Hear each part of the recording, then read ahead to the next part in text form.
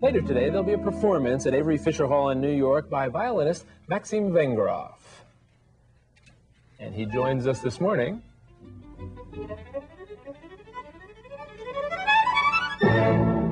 He grew up in Siberia, where he was a child prodigy. He started playing at age 4 and gave his first concert at 5. And now at age 21, he's seen as probably the best young violinist in the world. He's played 130 concerts this season, and he tore them up at this year's Grammy Awards, where the seasoned, mostly rock and pop audience gave him a standing ovation.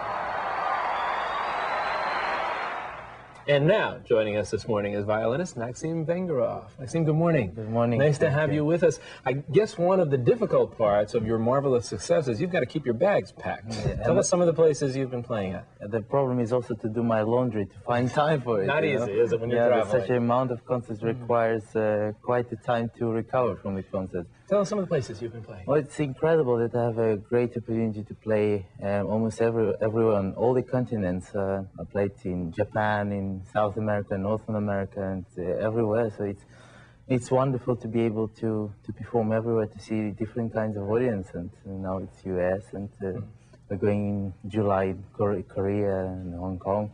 So it's exciting. Well, we're delighted that we have you to perform on the Today Show this morning. What are you going to play for us this morning? I'm going to play the Chinese tambourine by Fritz Kreisler. All right, and I should mention that you're accompanied by Itamar Golan, who is here on the piano with us also this morning. Thanks.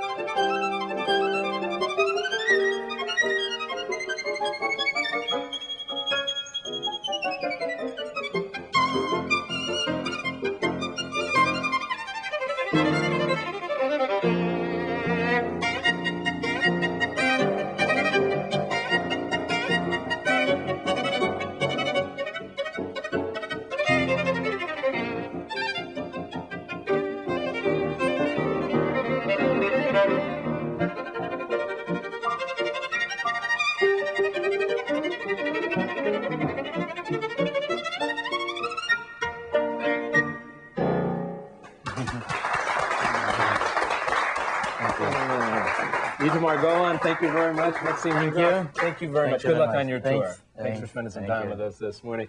We'll be right back after these messages.